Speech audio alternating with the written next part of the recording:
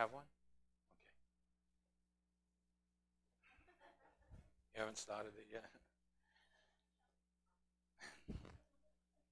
Praise the Lord. Yes. Prayer for George. He's going for some citizen papers in Boston tonight.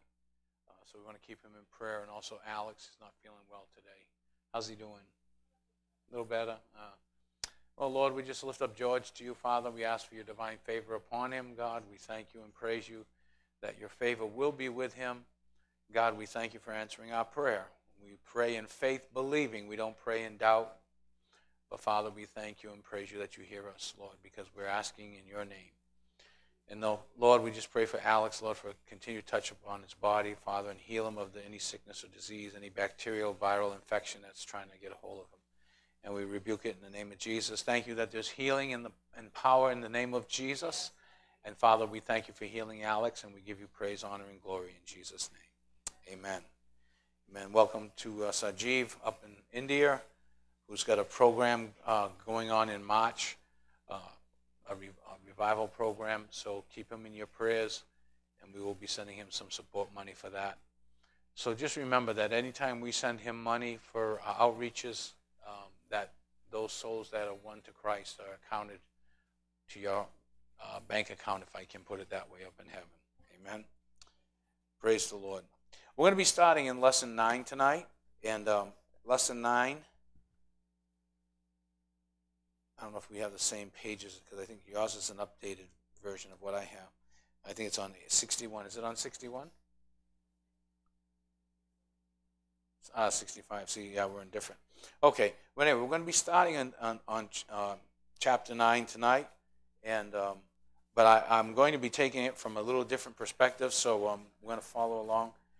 Tonight we're going to be talking about the progressive mention principle. Last lesson we had, we were talking about the comparative mention principle. Tonight we're going to be talking about the progressive mention principle of how the Word of God progresses, or how it changes, but it doesn't change the truth of it. It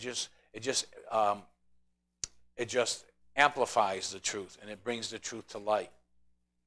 So the definition of the progressive mention principle is this: it is that principle by which God makes his revelation of any given truth increasingly clear as the word proceeds to its consummation.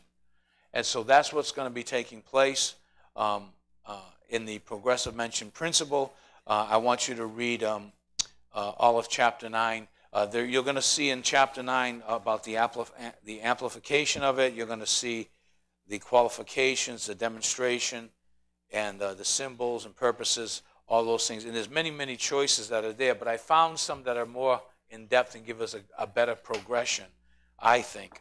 And so I'm going to be using tonight from a Bible course that was taught on biblical hermeneutics by William Hallman. So I'm going to be using his outline.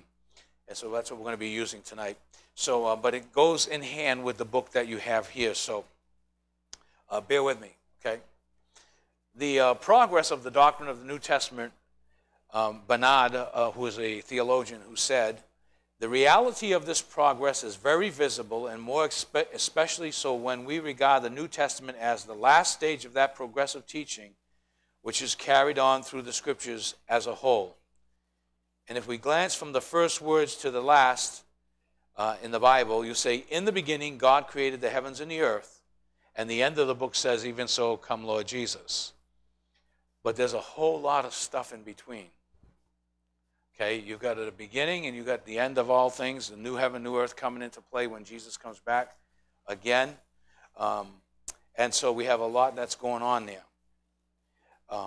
You'll see, again, the progress, but rapid, and it's unbroken in the scriptures I'm going to be sharing. Our steps before were centuries, now they are but years.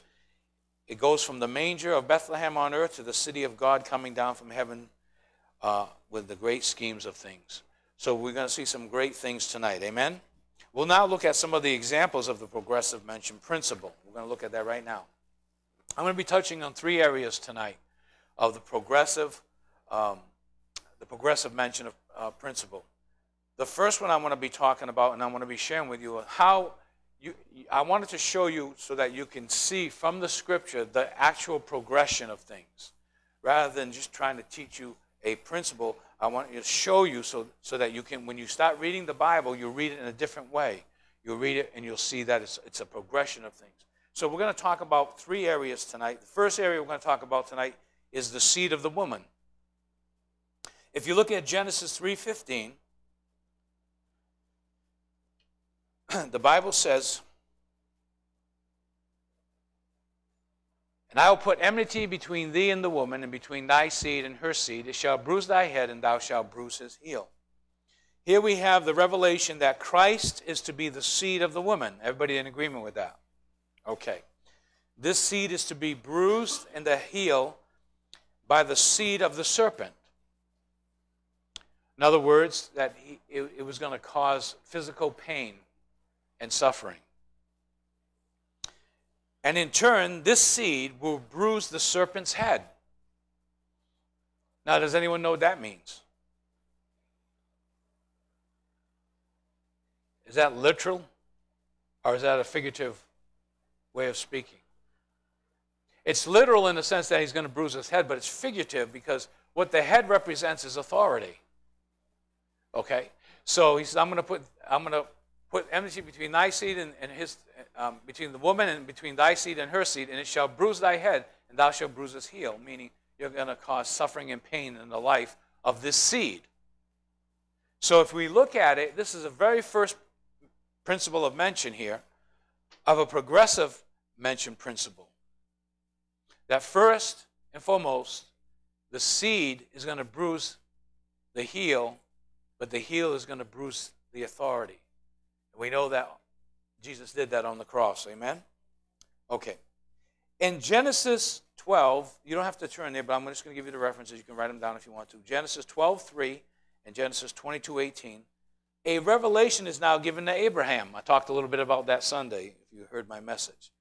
That his seed is the promised one that shall bless all nations. Now, if you look at that in Genesis, and you'll see that in 12:3, that it says, and in thy seed, it's singular, it's not plural. He didn't say in thy seeds, would have meant his own offspring. But it was going to be a seed that was going to come through Abraham's lineage, and that all the nations of the earth were going to be blessed. Aren't you blessed because of that seed? We all are, because if it wasn't for that seed, you and I would not be saved. So, again, it says that, so now the seed narrows down from the human race, right? In Genesis 3:15, talks about the human race. It goes from the human race to one man and his posterity, to Abraham. In Genesis 17:19 and Genesis 21, verse 12, Abraham had 2 sons. I want you to see the progression now, right? How it's coming. And now it goes from Abraham, and now in Genesis 17:19 and 21:12, Abraham had 2 sons, Ishmael and Isaac. Now God reveals that his covenant of a seed will come through Isaac. So there's no question that God has a plan and a progressive or a way of showing us how that these things are going to start to come into place. It's going to start to unfold. So now we know that it's not Ishmael. We know it's not the son of Hagar. Okay, we know it's the son of Sarah, the son of Sarah, the promise, right? So it's not the Muslims or the Islamic faith. So we know that. Okay, and sorry about that if you're watching, but that's the truth. Okay, and then in Genesis 49, verse 10, and Numbers 24:17, Jacob had 12 sons, right? Okay, and now the promise is that the blessing shall come. Who said what? What did you say? I'm sorry? Oh, Numbers 24:17, Genesis 49:10. Jacob had 12 sons, and now the promise is that the blessing shall come upon Judah. So now he's going to a specific tribe, okay? He's going to come through Judah, and out of him shall the seed come.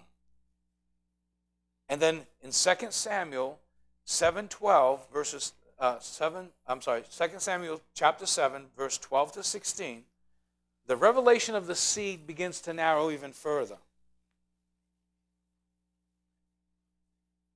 It narrows down, and now we learn that it will come from the house of David. See how the progression's coming?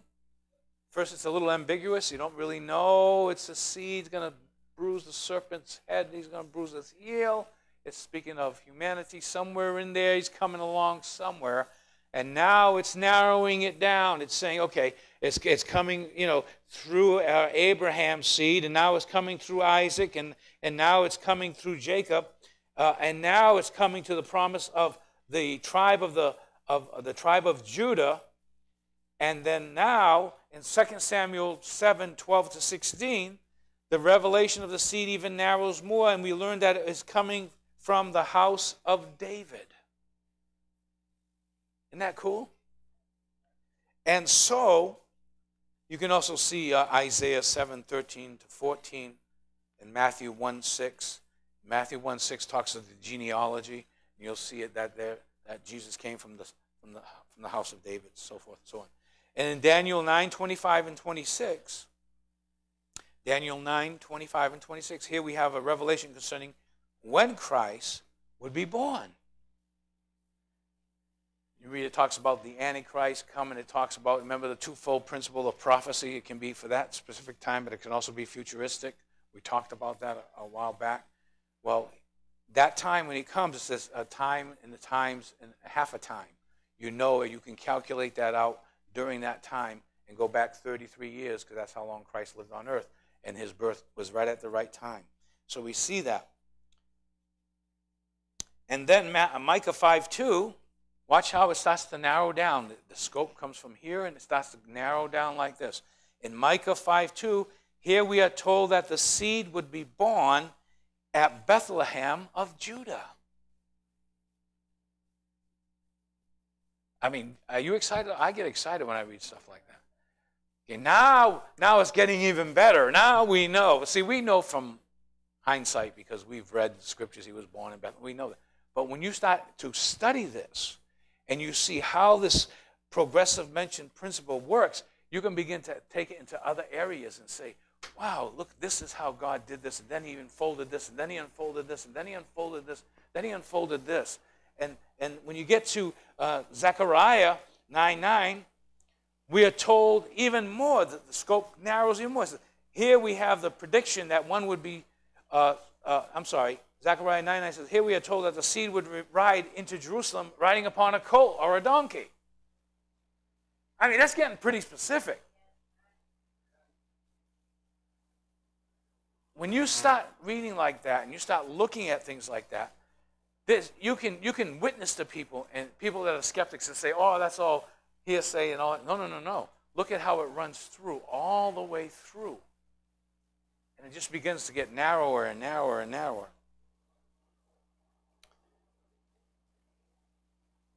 In Zechariah chapter 11, verses 11 to 13, here we have the prediction that one would be sold for 30 pieces of silver.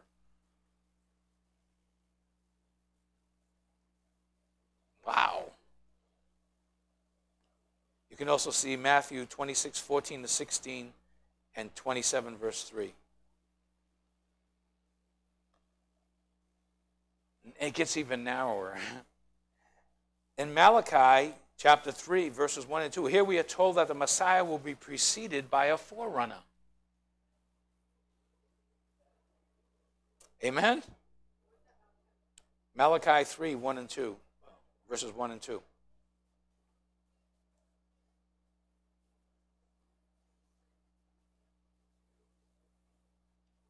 And who was the forerunner of Jesus?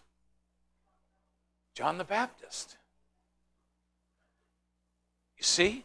Now you can put places and names and prophecy and the progressive mention principle in effect. In Psalm 22, here we see the manner of his death.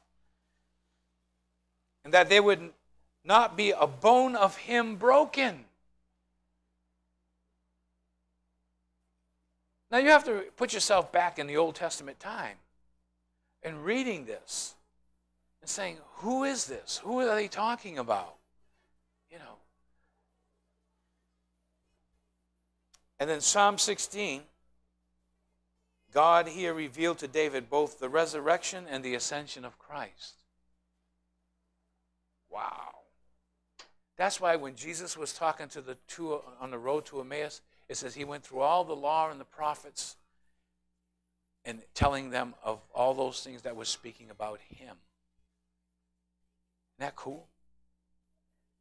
Okay, so that's the first thing.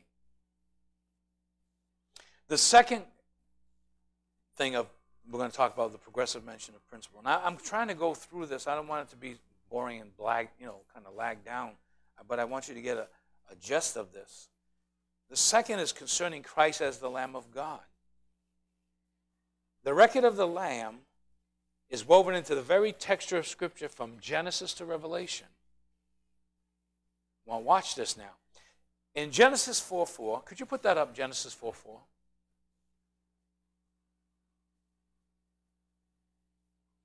And Abel, he also brought of the firstlings of his flock, of the fat thereof. Now let me say this. Many commentators believe that that was a lamb. And I believe it was a lamb.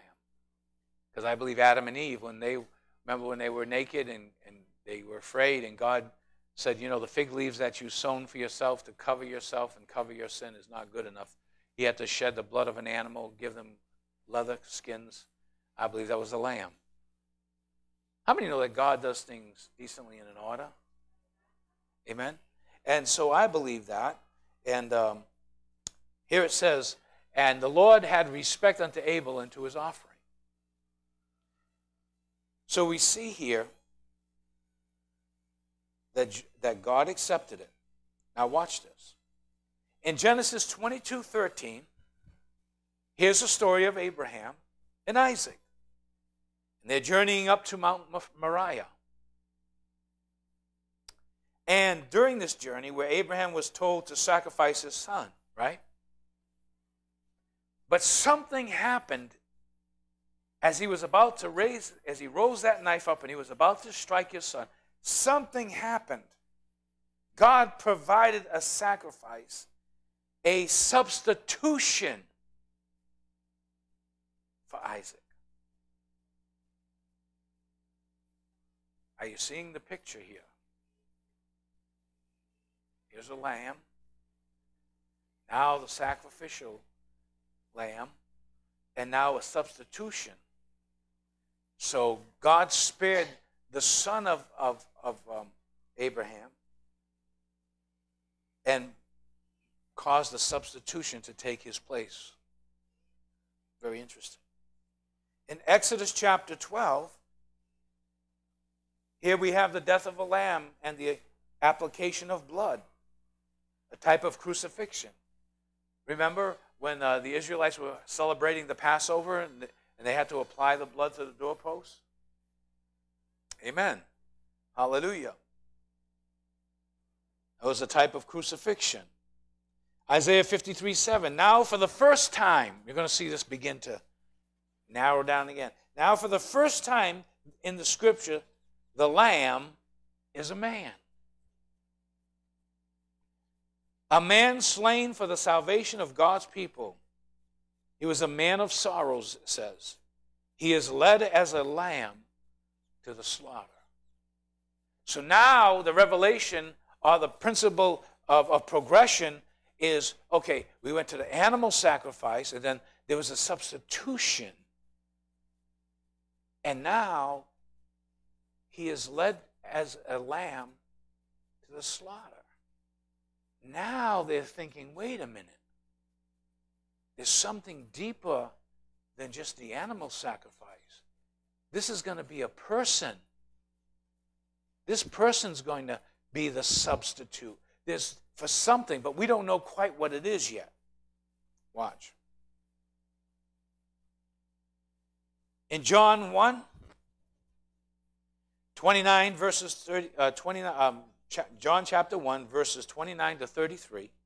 John the Baptist now identifies the Lamb of God coming toward him by the bank of the river Jordan, when he says, "Behold, the Lamb of God." So when you see, "Behold, the Lamb of God," it's not just that incident of the Lamb of God. Now you go back, you say, Lamb, Lamb. Lamb was signified what? What did it unfold from? Where did it come from? It came from all of these things that I had just read to you, where Abel was the one that offered the first sacrifice, if you will, and it was acceptable to God. So now Jesus is, "Behold the Lamb of God." That's acceptable to God. Follow me? Hallelujah.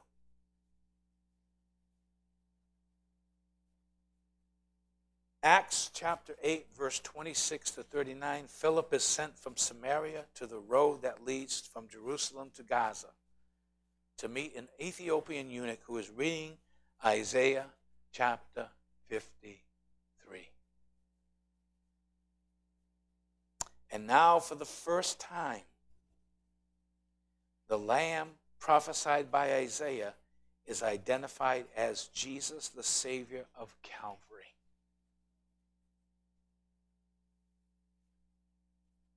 In 1 Peter 1, 18 to 21, here Peter gives us a great doctrines concerning the Lamb of God. He reveals, the foreordination of the Lamb. In other words, it was predestined. God already knew about it.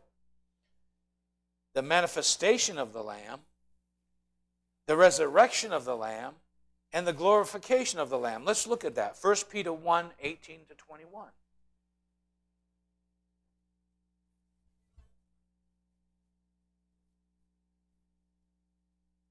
For as much as you know that you were not redeemed with corruptible things as silver and gold from your vain conversation received by the tradition of your fathers. Next verse. But with the precious blood of Christ, as of a lamb, without blemish, without spot. Because you know, as you go back again, that the sacrifice had to be perfect. It had to be without blemish or without spot. It had to be a perfect lamb. He said, without blemish, without spot, but with the precious blood of Christ, as of a lamb. Now he's doing a comparison there, and he's bringing you back to all of these things of what took place. And to a Jew, they knew that. Okay? In fact, if you take Isaiah 53 and you read it to a Jew, they'll tell you, stop reading the New Testament. And all you have to do is turn it around and show them you're reading from the book of Isaiah the prophet. Because they already know that's you're talking about who you're talking about. Okay? Next verse.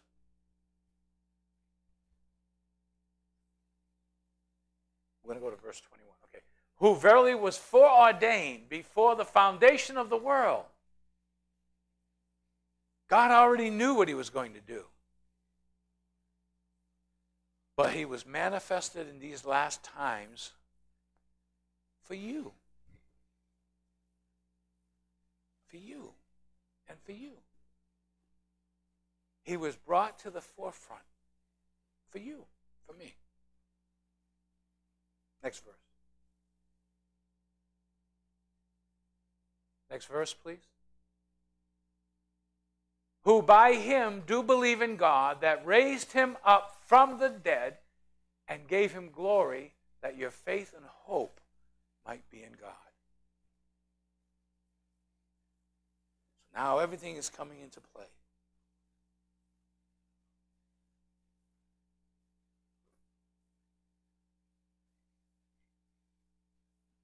Now look at this. Go to Revelation chapter 5, verse 5. He's going to put that up for you. And one of the elders said unto me, weep not. Behold, the Lion of the tribe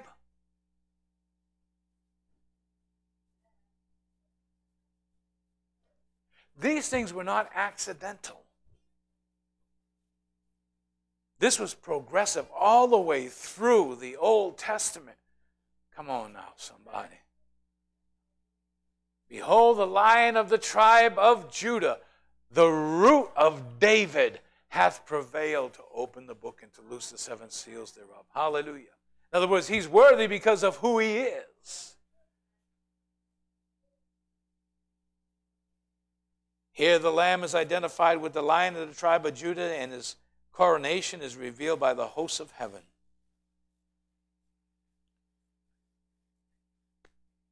In Revelation 22, verse 3,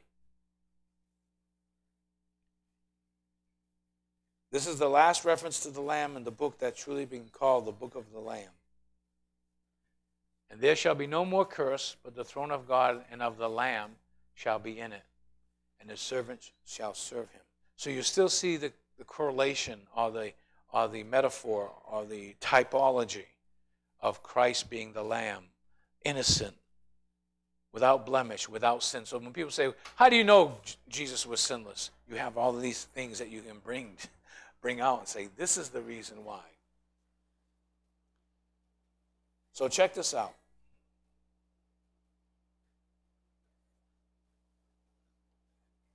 In Genesis chapter 4, we talked about it, we have the lamb for an individual, Abel, right?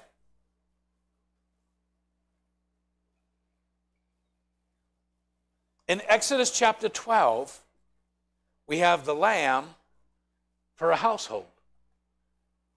Remember, he said, all those who are in the house and the blood is on the doorpost, the death angel will pass over and nobody will die. So we have the lamb was good for one person,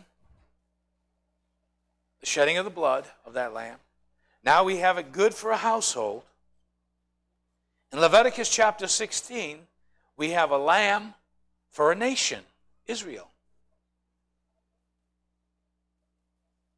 And in John chapter 1,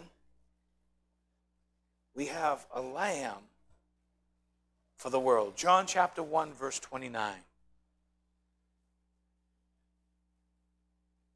The next day John seeth Jesus coming unto him, saith, behold, the Lamb of God, which takes away the sin of the world. We had a lamb for an individual. We had a lamb for a household. We had a lamb for a nation. And now we have a lamb for the world. Hallelujah. That is amazing. That includes everyone. And to those who are teaching replacement theology that Israel no longer exists, that's a lie. He is the Savior of a nation, Israel. All the promises he made to Israel, he will bring to pass. And if you doubt that, read Romans 9, 10, 11. Let me repeat that. That bears repeating. In Genesis chapter 4, we have a lamb for an individual. In Exodus chapter 12, we have a lamb for a household. Remember in Acts it says, if you believe, ye and your household shall be saved. The first and foremost evangelism you must do is your household. It's your uncles, your aunties, your cousins, your nephews, your sisters, your brothers, your mama, your papa, all of those things. That's the first evangelistic outreach you should make, is your home. Because it comes to individual, you, then to a household, then you support those who will bring the Lamb or the revelation of Jesus Christ the Messiah to Israel, and then to the whole world. That's why he said, go ye into all the and preach the gospel. That's including Israel. That's awesome. All the Old Testament sacrifices were both typical and educational regarding the Lamb of God, the Redeemer of the world. The sacrifice must be a man. We found that out. And that man must be sinless, perfect, and holy. God could never be content with the mere blood of beasts. The sacrifice must be his infinite Son. And the third thing I want to share with you tonight is concerning the Trinity of the Godhead. How the progressive mention principle brings better light to that. Genesis 1:1, you can put that up there.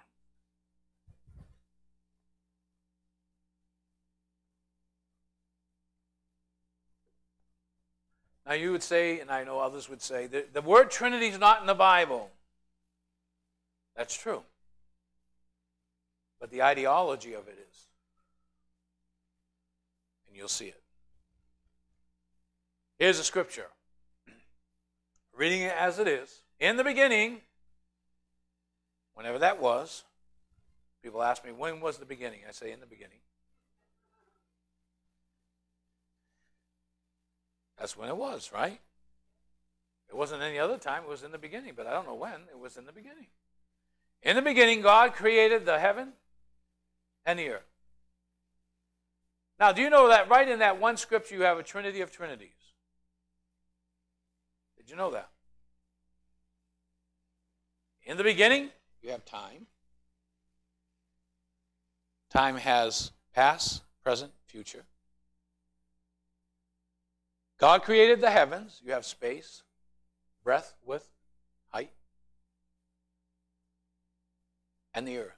You have matter, solid, liquid, gas.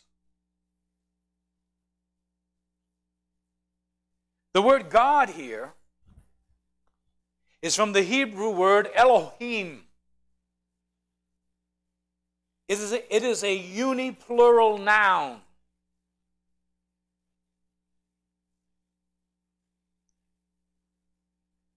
In the beginning, God created the heaven and the earth. We all agree. Are we all in agreement?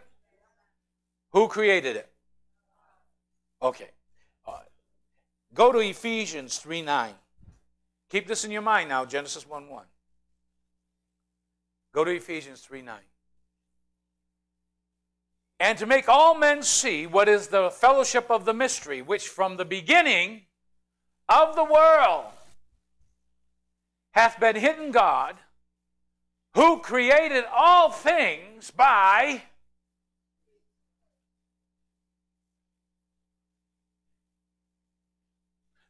So if he created all things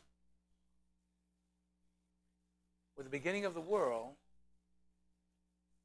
and he created all things by Jesus Christ, Genesis 1:1 says, and God, then the conclusion has to be that Jesus Christ is God. Isn't that cool? Look at the Colossians 1, chapter 1, verse 16 and 17. For by him, meaning Christ, were all things created that are in heaven and that are in earth, visible and invisible, space, matter, time, whether they be thrones or dominions, principalities or powers, all things were created by him and for him.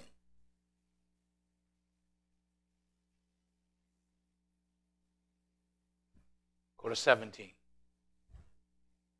And he is before all things, and by him all things consist.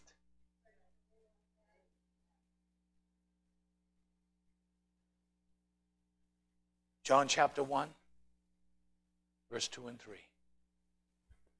Gets better. We'll go to verse 1. Let's just go right to the meat of everything. Verse 1 there. John 1:1. In the beginning, God created the heavens and the earth, Genesis says, right? Well, in the beginning was the Word, the Logos, and the Word was with God. That word with is pros. And in Greek that means face to face with. And the Word was God. Whew. I'm telling you, revelation tonight. Verse 2.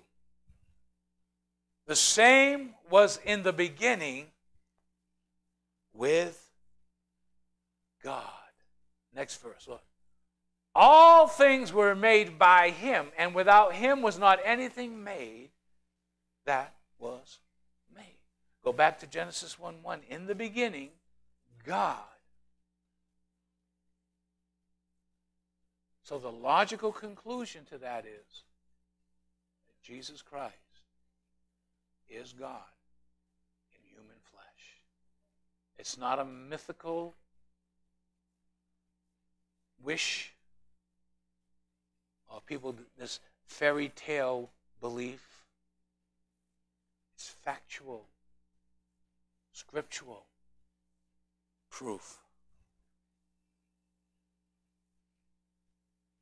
In the Hebrew language, we have singular, dual, and plural. Here it is in the plural, meaning more than two.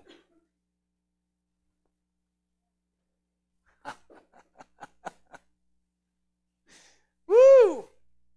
So Genesis 1:1 gives us the first hint of a trinity of persons in the one Godhead. Now let me say this.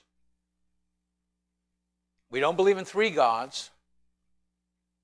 Tritheism, we don't believe that. We believe in triunity.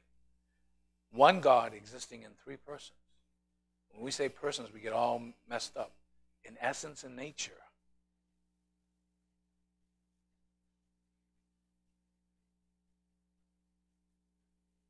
In Genesis 1:26, go there.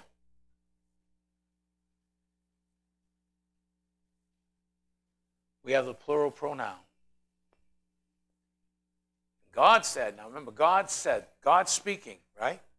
God said, let us. The angels have not the ability to create.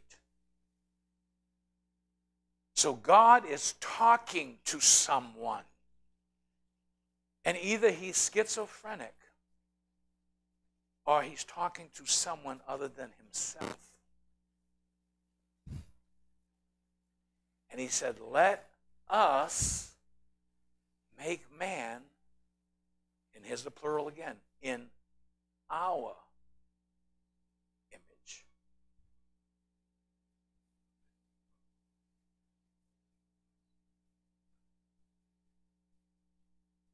In chapter 11, verse 7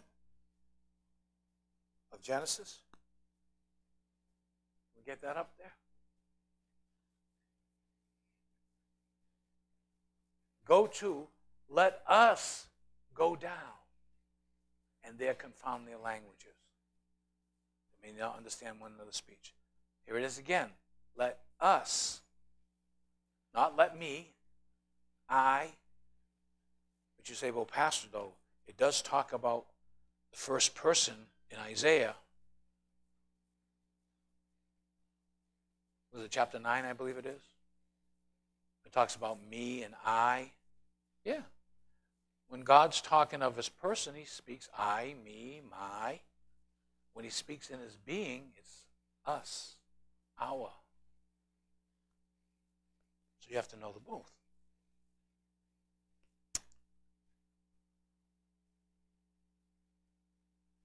In Matthew 3, verse 16 and 17, the Old Testament gives us hints and intimations of the Trinity. But now in the New Testament, we get a fuller revelation. Here we have the Son Jesus in baptism, right? And Jesus, when he was baptized, went up straightway out of the water, and lo, the heavens opened up to him, and he saw the Spirit of God descending like a dove and lighting upon him.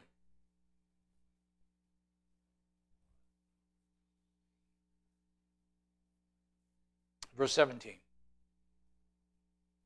And lo, a voice from heaven saying, This is my beloved Son in whom I'm well pleased. Right?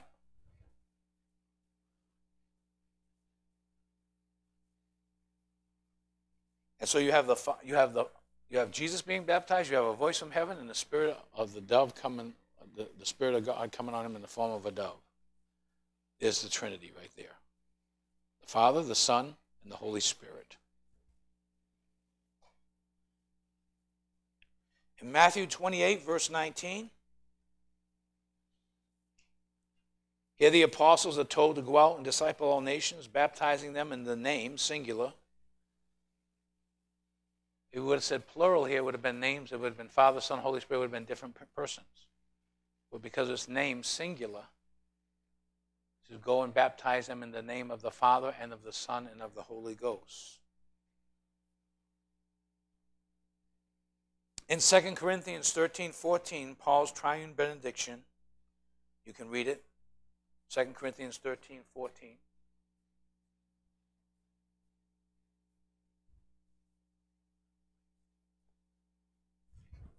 The grace of the Lord Jesus Christ, the love of God, and the communion of the Holy Ghost be with you all. Amen. So you see that there. See how things of progressive mention principle begins to unwind, and it's just revelation and inspiration that comes when you start to put it all together and you go, wow, man, that's awesome. So we talked about, first and foremost, we talked about concerning Christ, the seed of the woman. Then we talked about concerning Christ as the Lamb of God. Then concerning the Godhead. And now concerning the predictions of Satan. In Genesis 3:1, 3:2, and 3:14, he's called the serpent.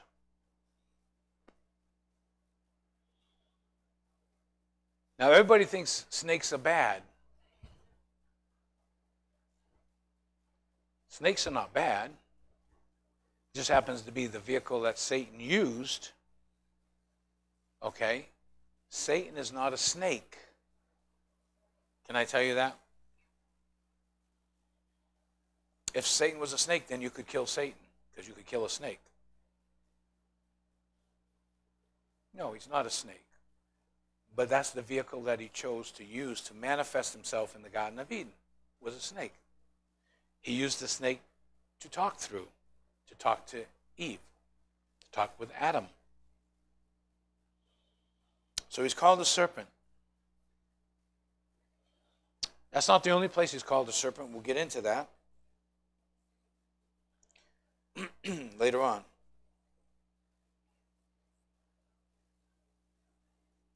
But what is a serpent? What does he do? He slithers. He's subtle. A snake, when he is very cunning, snake will kind of just waddle his way up, He'll come up, and he'll look at you. Then he gets you. Unexpected. Now I gave Jeanette a heart attack. In Genesis 3:1, he is subtle.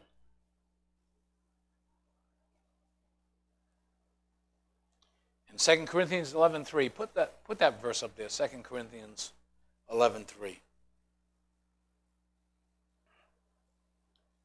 But I fear, lest by any means, as the serpent beguiled Eve through his subtlety, so your mind should be corrupted from the simplicity that is in Christ. So one of the things that the devil does is he's compared to a serpent. He's very slick, very sly, kind of just weaves his way into things, just kind of. And what does he attack? your minds. Genesis 3:4, he's a liar. When he's talking to Eve, he says, oh, God didn't say that. He lied.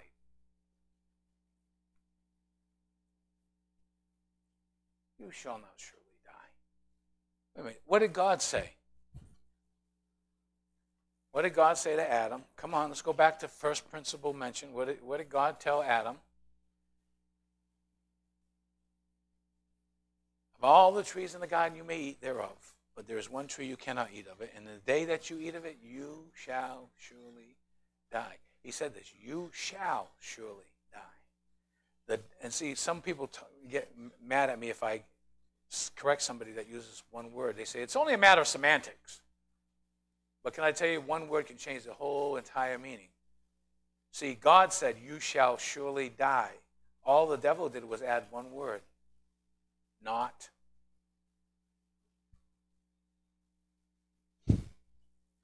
Just one word. Changed the entire meaning and the entire direction of humanity with one word.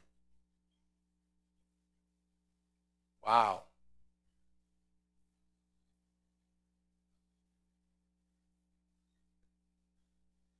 You know he's a liar. He's the tempter. In Genesis 3:1-4, you see how he tempted the woman in the lust of the eyes, the pride of life. Look good, everything looks good, and I gotta have it, gotta have it. Gotta have this, the devil will lie to you, you gotta have this, you gotta have that. And what happens? You go into debt, you go into further debt, go into more debt, till what happens? You're ruined. That's what the enemy does. That's why he hates it when we talk about how to live right, how to live within your means, how to structure your life so that you bring glory to God. He hates that. And so as we unveil this and as we go through this, you'll see the blessing on the other side. He is the accuser. You see that in Job. Go there for a minute. Job 1:9-11.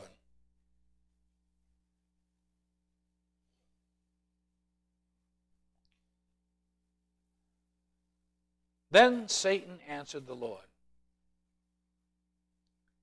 and said, does Job fear God for nothing? Hast thou not made a hedge about him, and about his house, and about all that he hath on every side? Thou hast blessed the work of his hands, and his substance is increased in the land. But put forth thine hand now, and touch all that he has, and he will curse you to your face.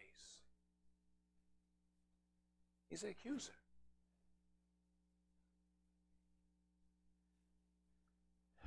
Now, why did God allow Job to be tested? Why did he do that? To whose benefit? Huh? Job? You know the devil's not omniscient? You know the devil doesn't know everything? But God does. And God knew that Job would go through this okay. Because God knows the beginning, the middle, and the end. And he said, okay, go ahead. Because he wanted to prove the devil wrong. Show him just the kind of liar and deceiver and manipulator and accuser that he is. And the devil even tried to use Job's wife. That's why, wives, be careful what you say to your husband sometimes. When he was going through all of that, he lost his children in accidents and storms, his cattle, his livestock, lost everything he owned. As he was, going through one tragedy, another servant came in and said, your other son's house down the street, he lost his life, and those that were in his house, they all lost their life, and they came and stole everything that you had. Wow. Then another servant came in and and said, your other daughter and her house and everything, that storm came over there and killed them all too. And he threw dust on his head. He said, what was his words? He said, the Lord giveth and the Lord taketh away. Blessed be the name of the Lord. And then all of a sudden he started getting boils all over his body. Tremendous boils all over his body. And he used to take shells to cut the pus out of his body. And he just laid there sick as a dog. And his wife comes over and says, hi, honey, is there any way I can make you feel more comfortable? Now, what did she say to him? Why don't you just curse God and die? Wow, what a loving wife that is, huh? Guess you must have had a big insurance policy on him or something. Why don't you just curse God and die? So, you silly woman, shall we not take good from the Lord and bad if it comes our way? You wouldn't curse God. So guess what? God won, devil nothing. He passed the test. In Zechariah 3, 1-2. Let's look at that. Zechariah 3, 1-2. I want to show you that principle of progression. And he showed me Joshua the high priest standing before the angel of the Lord and Satan standing in his right hand to resist him. He's known as the hinderer. When Sanballat and Tobiah opposed the building of the wall, yeah, doesn't it? There's some U.S. Tobiah and Sanballats in the U.S. Congress stopping the building of the wall. I just got to regress for a moment because, you know, I have to make this statement, okay? All these people, and I said this to somebody one time, they said to me, I forget where I was, but this person wasn't a Christian. I think we were somewhere and the news was on about building the wall, and they go, I don't believe in building walls. I think we shouldn't have to build any kind of wall to keep people out. I said, do you have a fence around your house? Yeah. I said, do you lock your car door and do you lock your door in your home or do you leave it wide open? No, I lock it. Well, why? Because you're trying to keep bad people out, right? I never thought of it that way. But that's what we need to think about that way. Amen. Hallelujah. He's a hinderer. That's his characteristic. He wants to hinder you. He wants to hinder your relationship with Christ. He wants you to stay as far away from Jesus as possible. And he'll use anything and any method he can to get your mind, like we read it before, lest you be deceived like Eve was in the garden through the simplicity of in your mind of the simplicity of Christ. He attacks your mind.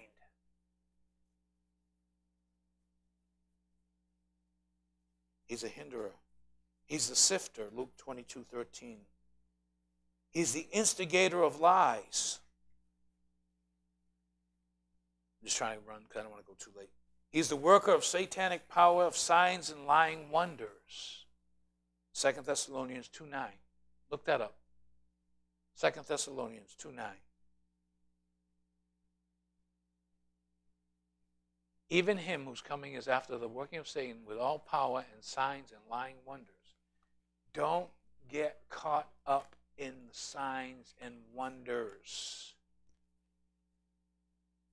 Don't get don't get so caught up in, yes, we want to see miracles, signs, and wonders. Yes, God says he would. Yes. God said he would do those things, right? These signs shall follow them that believe. In my name they shall do this, do this, do this, do this, do this. Yes, we understand that. But there are coming lying signs and wonders even in the heavens. Okay? And I don't care if you see the Virgin Mary in the sky or you see it on a piece of pizza. That's not her. It's a demon.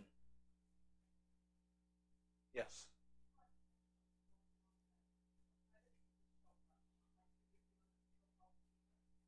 No.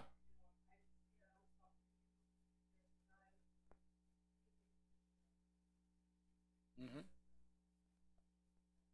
Program on TV called The Healer is a guy just going around healing people that are sick. All of that is setting up the stage for the false lying signs and wonders. The gold dust falling down. How many people got caught up in that? Where is it today? Where the angels aren't dancing in heaven anymore? That's what they said it was. You know, the streets of gold in heaven, so the angels were dancing, so it shook the heavens, so now all this, the dust came to earth. Okay, so that's not there no more. Where's the feathers, all the feathers?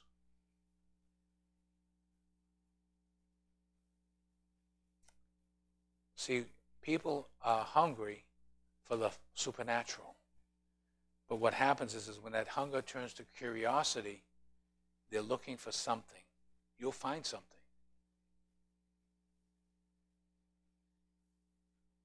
He's called the great dragon. And look at Revelation 12:9. Revelation 12:9.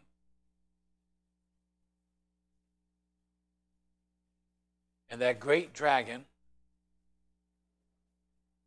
was cast out, that old serpent called the devil and Satan. Now, let me say this. What's his number one job? Huh? You've heard me preach it. You've heard me teach it many times. The number one weapon he uses is deception.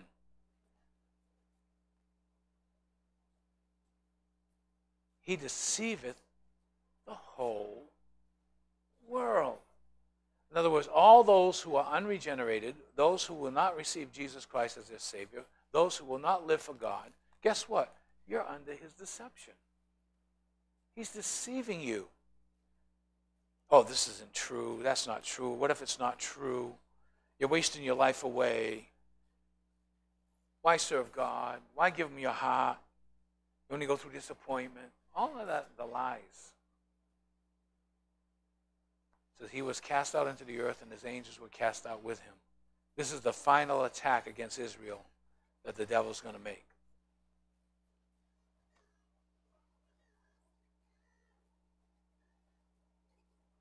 And he's also a leader of rebellion. He's a leader in rebellion.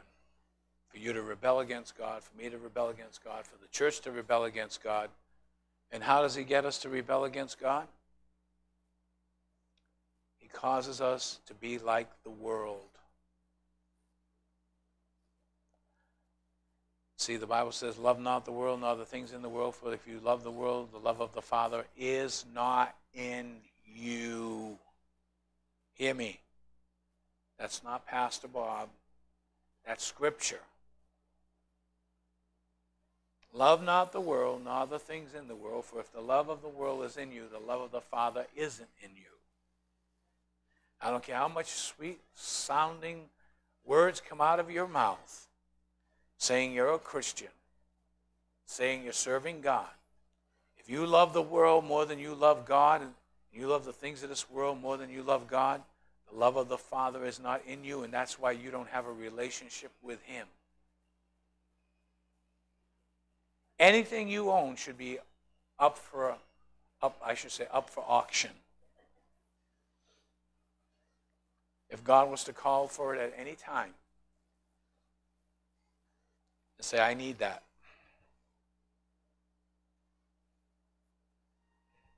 I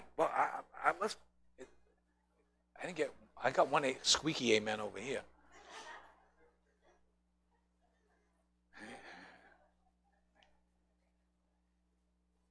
But are there any questions about the progressive method or the progressive mention principle? You see how things unfold? Look that way in Scripture. Begin to look for that. Why? How does it say? Why is it? Let's go back and look at it. Let's see where the principle of first mention. And let me say this: the principle of first mention goes hand in hand with this, by the way. And as you start to see that, you see like the sun, the moon, and the stars. We talked about that. But let me say this.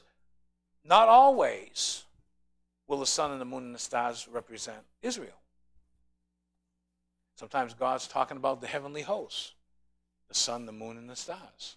Sometimes in Scripture you'll see that. So you got to be careful that you don't get so stiff on that. But there are times when you see it in connection with the 12 tribes of Israel, or you see it in Revelation chapter 12, right? The woman with the sun and the moon and the stars, and then you go back to Genesis, you see Joseph had the dream with the sun, the moon, and the stars, and that's Israel. So you can combine that together, but sometimes it's not always that way, so you got to be careful. Amen? Are there any questions? Did you enjoy that? Okay. Good. Father, we thank you. We praise you. We ask you, Lord, to be with us and be with our families. Keep us in good health. Father, we pray for traveling mercies that you be with us tonight. And we give you all the praise, honor, and glory in Jesus' name. Amen. God bless you on Facebook.